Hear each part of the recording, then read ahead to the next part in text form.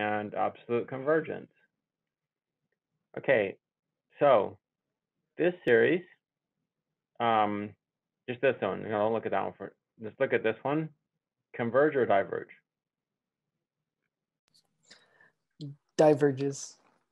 Yeah, that's yeah. Diverges, because it's a P series,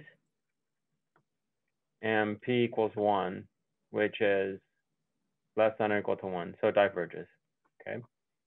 Now, this series right here, so here this is just 1 over n, so it's 1 plus a half plus a third plus a fourth and so on.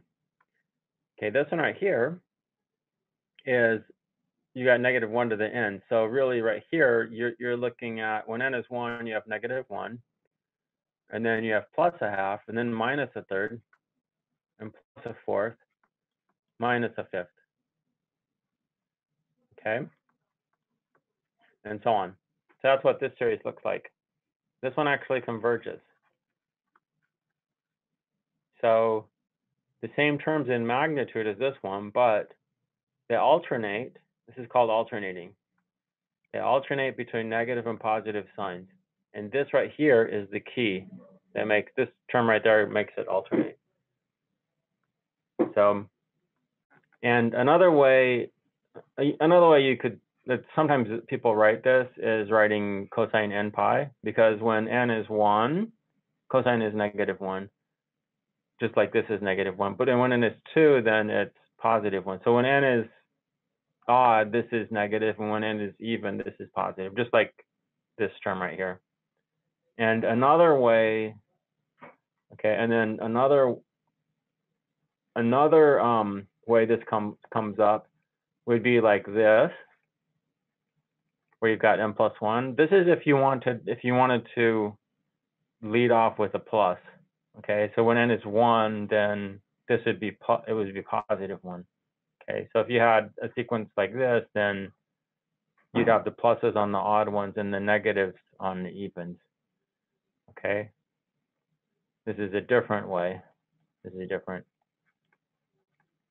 Whereas this is equivalent to that. Okay, so there's just a number of ways that you can identify alternating series. Also, you could see a bunch of terms going plus or minus, plus, minus, plus. This is another way of doing it right here. We have n, which is basically the same as this, -1 to the n minus 1. Those are equal to each other. And essentially, if n is odd, then these will be +1, and when n is even, these will be -1. Okay, so that's another way of looking at it. Okay, so that's the reason that it converges is because it's kind of like this. If you look at the partial sums, if you look at the partial sums, there's -1, right? That's the first one. Let's say that's 0. That's your first partial sum right here. Just adding that up. Second partial sum would be this plus that. So it puts this right here at a half. Second partial sum right there. That's those two together. Okay. Third partial sum, let me do a different color. Third partial sum would be adding those three together. And so you have -1 plus a half brings you back to here, minus a third is going to take you back to somewhere around here. Oh, come on, man. So adding those three together. And what happens is the next one plus adding a fourth to it is going to put us somewhere in between these two. And then subtracting a fifth will put us between that and this one. And so what's happening is you're always trapped. So S4 might be right here. That's adding all the way to there. And then S5 is going to be in between those two. S6 is going to be between, S7 is going to be between those two. Everything from then on, everything is going to be between there. So you're basically just boxing it. You're just like, you're creating these boundaries that are getting smaller and smaller and smaller and converging to the distance between the two boundary points is converging to 0. So that's pretty much how that works. And this sort of explains a little bit of what's going on. Let's look at exercise number 1. What is an alternating series? An alternating series is a series whose what? Hold on, let me bring the homework up. Forgot to bring it up here.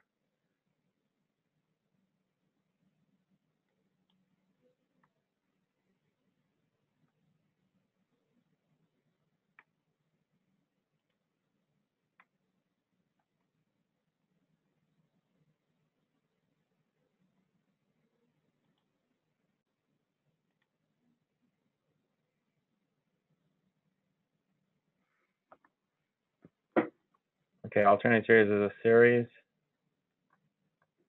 whose terms are alternately positive and negative.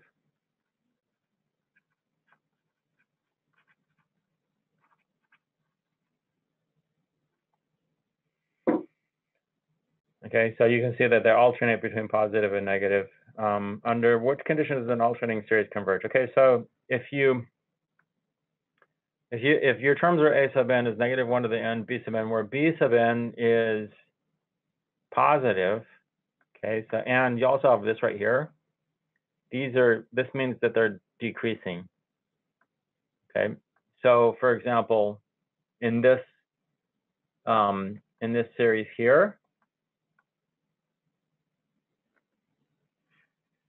B1 would be 1, and B2 is B1/2, and B3 would be positive 1/3. Okay, so all the B's are positive, they're the absolute values. And then you also have this condition right here. So 1 over n plus 1 is always going to be less than or equal to 1 over n. Actually, it's less than, which means it's less than or equal to, so it satisfies this. Okay. And the limit goes to 0. That's the other condition. So the limit as n goes to infinity of 1 over n is 0. Okay. And if it satisfies that, and then they're alternating positive and negative, then the series will converge. Okay, part C, if these conditions are satisfied, what you can say about the remainder? Okay, now because they're being boxed in, then the total sum after is called the remainder. Okay, so for example, in this case right here, after 3 terms, if we take the partial sum of just those 3 terms, the remainder would be the sum of all of the rest of the terms, And because they're nested like this, the size of the error is at most the next term. Okay, so what's happening, so take the first 3 terms here, for example. That puts us to S3. Okay, that's S3. Adding those 3 together gives you S3. Now, if we add 1/4 to it, we get S4. Okay. Then every partial sum past this one, is going to be between S3 and S4. Okay, and so, for example, so like if I say n equals 3, for example, okay, then this right here will be S3. Okay, now, and then every term, this distance right here, this distance will be b n plus 1, which is b sub 4, which is 1/4. Okay, in this case, this distance here, from here to here, is 1/4. The distance, and then every single partial sum after that, the distance between S3 and that partial sum is going to be less than or equal to 1/4. So that's what this is right here. It's going to be at most 1/4. Okay. and so therefore the actual sum has to be at most 1/4, and that means the error is at most, or the error is the sum of all the rest of the terms has to be at most 1/4. Okay, because here's 1/4.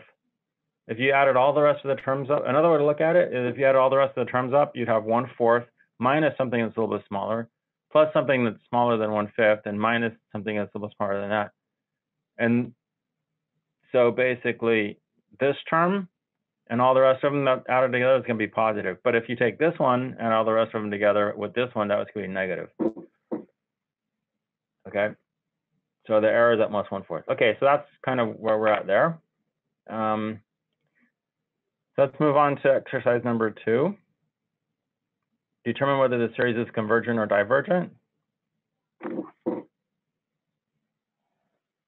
Now, essentially, because the limit as n goes to infinity of 1 over log n, that's going to be 0, and it goes down monotonically, right? So therefore, it converges. The series is going to converge.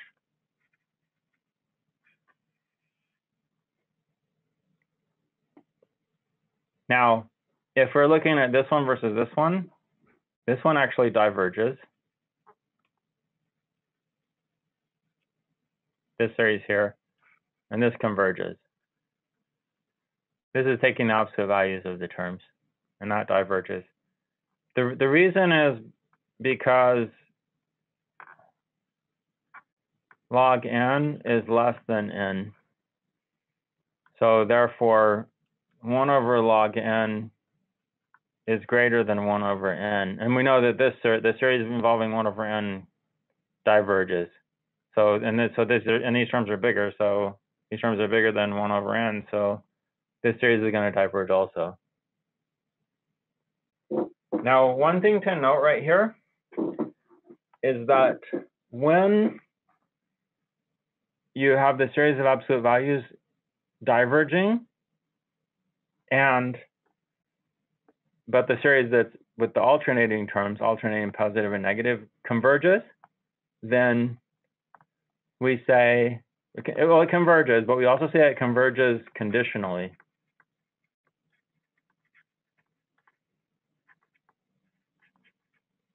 Okay, so this series converges conditionally because if you take the opposite values, it's going to diverge.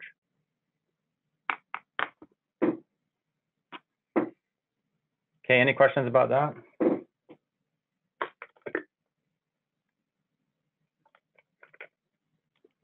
Let's move on to number 3.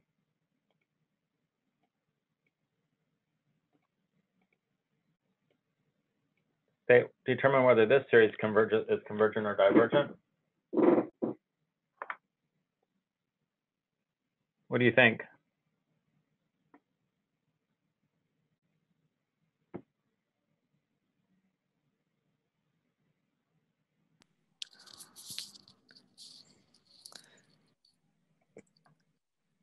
Is it convergent?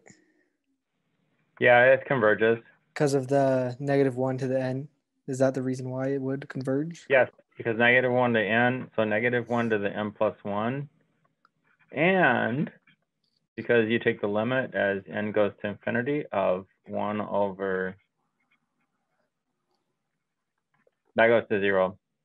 Monotonically also, it's also monotone. Okay, so contrast that with this series here. If we just had this right here, would this converge or diverge?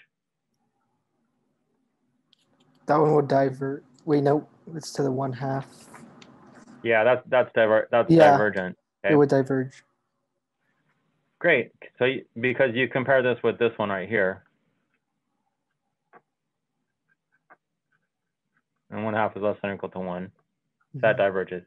Okay, so that means that this right here converges. So it converges, but converges conditionally. Okay, number 4. What do you think? That converges or diverges?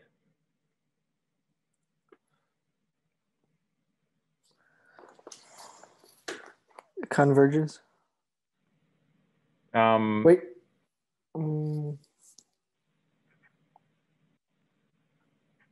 Yeah, it's going to diverge. It's going to diverge. Yeah, you know why? Why is that? You can tell because if you take the limit as n goes to infinity of this, that goes to 1. It doesn't go to 0. The terms don't converge to 0. So one condition for convergence is that the terms go to 0. And this doesn't happen. What actually happens as n gets larger, you're bouncing between something that's really close to 1 and something that's close to -1. That's what happens right here. So diverges. Okay, let's look at number 5. Here we have -1 to the n times 5 times n to the n over n factorial.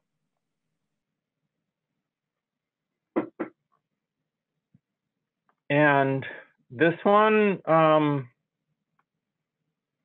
you can kind of think, okay, maybe this is not going to get anywhere because you've got 5 n to the n over n factorial. What happens as that goes to infinity?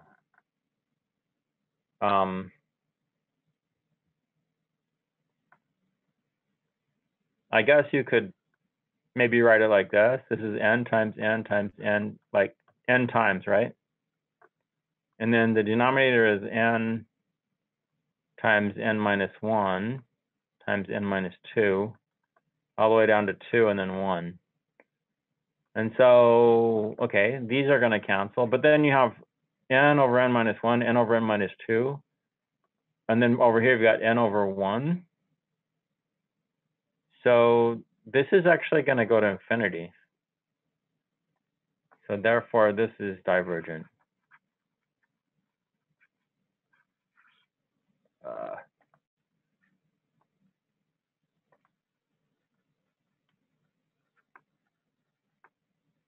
Okay, so that series is going to be divergent.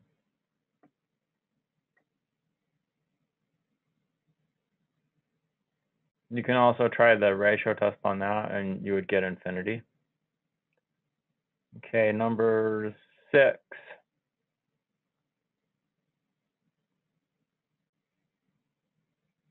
Okay, show that the series is convergent using the alternating series test. So what are the BNs in this case?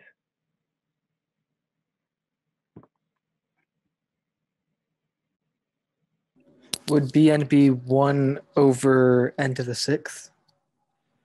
Yes. Okay, so the Bn is the absolute value of the An, and these are the Ans, okay? So that's 1 over 6.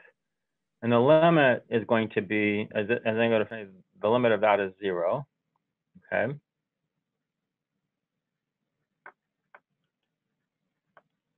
Because it then gets larger than 1 over n, it gets smaller. 1 over n to the 6 is even smaller, so it goes to 0 pretty quickly.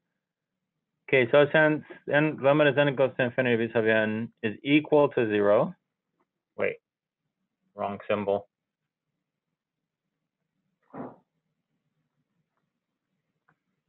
Equals 0, and Bn is less than Bn plus 1 is less than or equal to Bn. So when you put n plus 1 in here, you get something that's n plus 1 is larger than n, right? So 1 over n plus 1 to the 6 is smaller than 1 over n to the 6.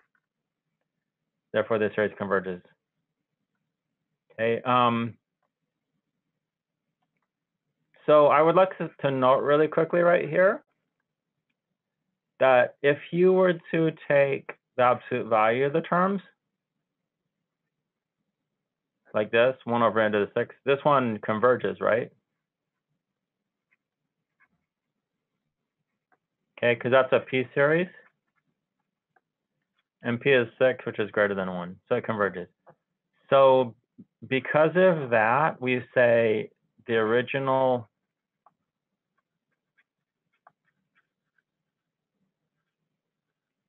series, which is this one right here, converges absolutely.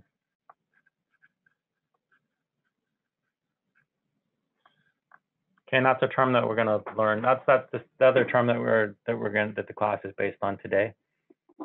Okay, so converges. So this series converges absolutely because just because this series of the absolute value of the terms also converges. Okay, now you want to estimate the error less than 10.000000005. How many terms do you need? Okay, so what you can do to figure that one out is if you make a list right here of values of n and what your b sub n is, which is 1 over n to the 6. Okay, I used a calculator. 1 over 1 to the 6 is 1. 1 over 2 to the 6 is 0.015625. You keep going until you get something smaller than that.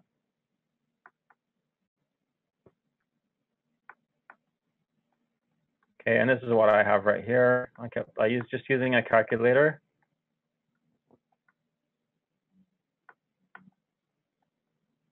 Okay, that's 4 zeros and a 6. This is 4 zeros and a 5. And so the next one's going to give it to me.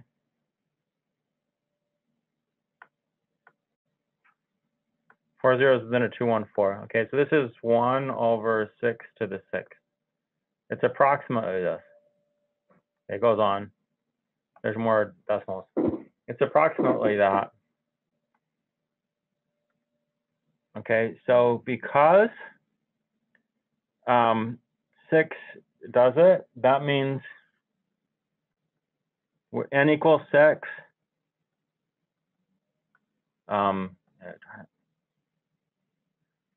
Okay, that means that n plus 1 is 6. That means n equals 5 will do it.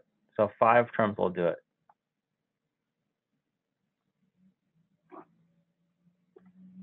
Okay. So because 6 drops us under the error that we want, then 5 terms will do the trick because the 6th one doesn't adds less than that. Okay, and so it's up here, the n plus first term, b sub the size of the error is at most b n plus 1. So n plus 1. That's why we put a 5 instead of putting the 6.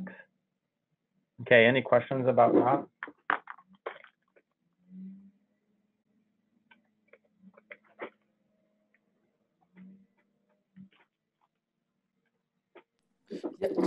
Why was it n plus 1 equals 6 again? Is that because on the original series it's -1 n plus 1? Why does what? On the bottom here we have 5 terms, and we have n plus 1 equals 6 and then n equals 5. Why is n just not 6? Oh, it's because of this. At most b n plus 1. There's an n plus 1 there. Okay. So your n plus first term, once that's underneath the desired error, then you don't need that term. You can just go with just go with prior to that. So if we added these up by multiplying by the corresponding negative ones on some of these, add those up, then as opposed to keep on going until further and further and further, then that will give us the desired error. Okay. Thanks. Okay.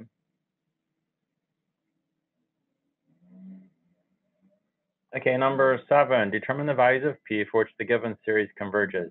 So here we have -1 to the n minus 1 all over n to the p plus 4. Okay, so here the p is in kind of a weird place. And first of all, if this p plus 4 is greater than 1, then we know that it's going to converge for sure, right? But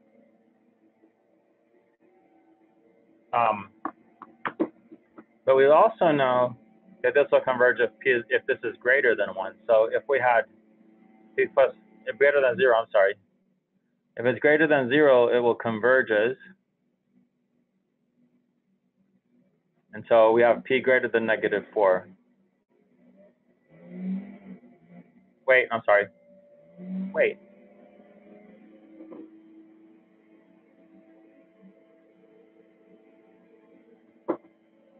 Okay, I wrote this problem down wrong. This should be a 3 right here.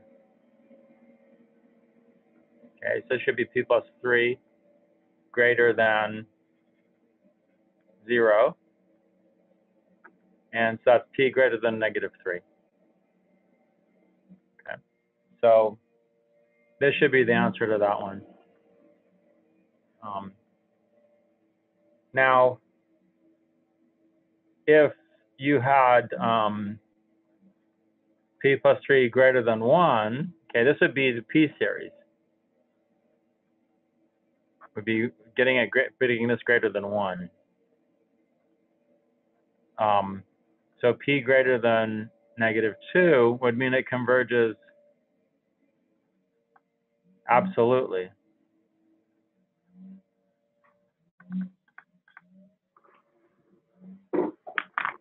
Absolutely convergent. Okay, it's absolutely convergent if it converges and the series involving the absolute values is convergent.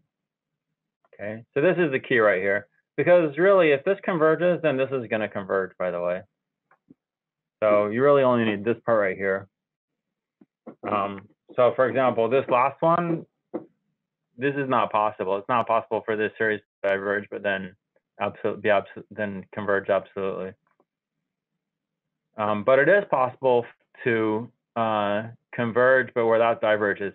And this right here is called conditionally convergent.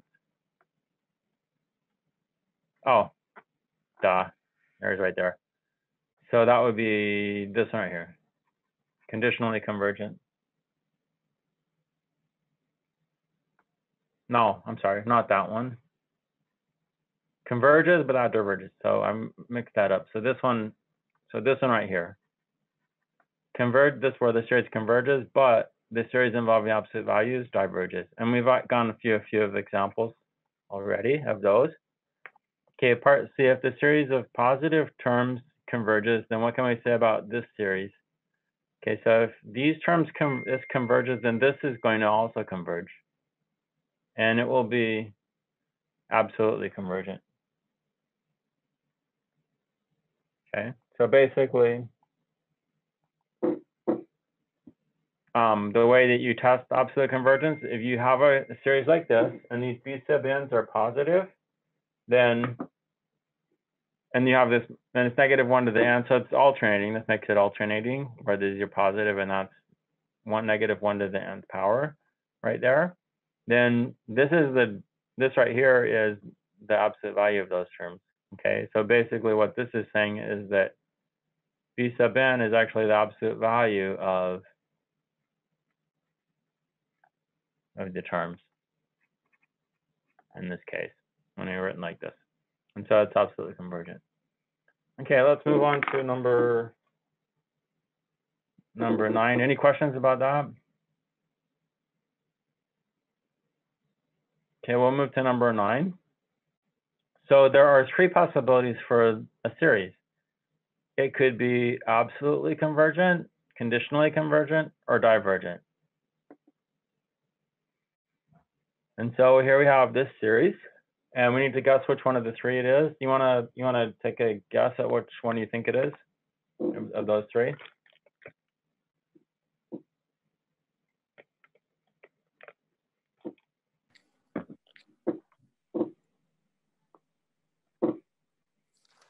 If we look at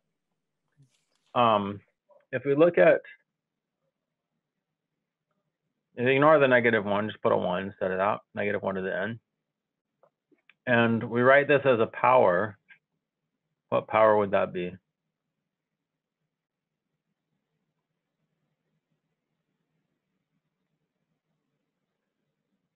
This is the 9th root of n to the 4th. So the power would be 4 over 9. Okay, whatever the power is, and then divide by the root, the order of the root. So 4 over 9. Okay, and this series is this going to converge or diverge?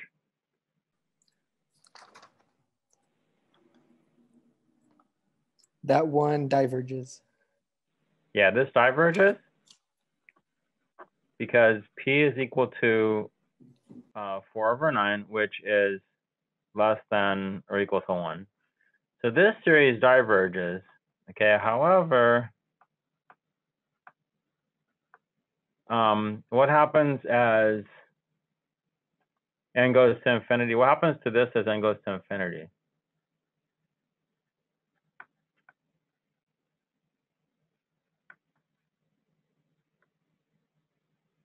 That goes to 0 because you have 1 over n raised to a positive power, so that's going to go to 0.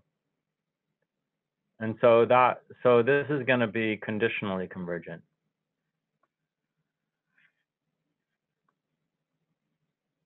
Okay.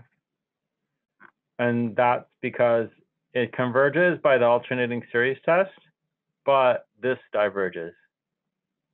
The series, just ignoring that, this diverges. Okay, any questions about that? Okay, let's go to number 10. Determine whether the series is absolutely convergent, conditionally convergent, or divergent.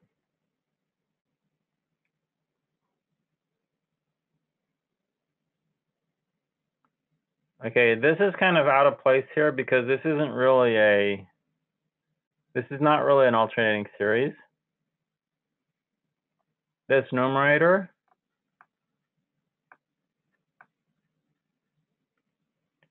so the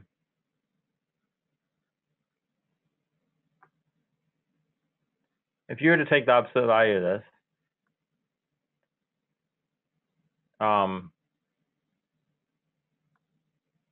the sin n, okay, we'll look at it this way. Sin n is always between -1 and 1, right?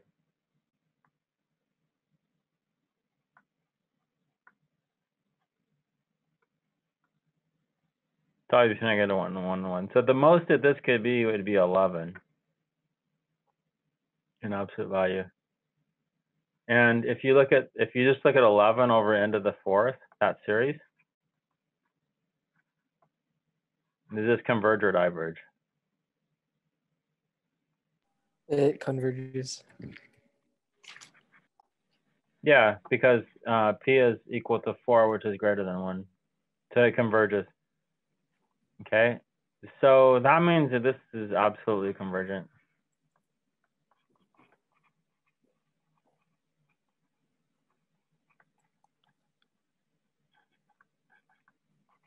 By comparison test.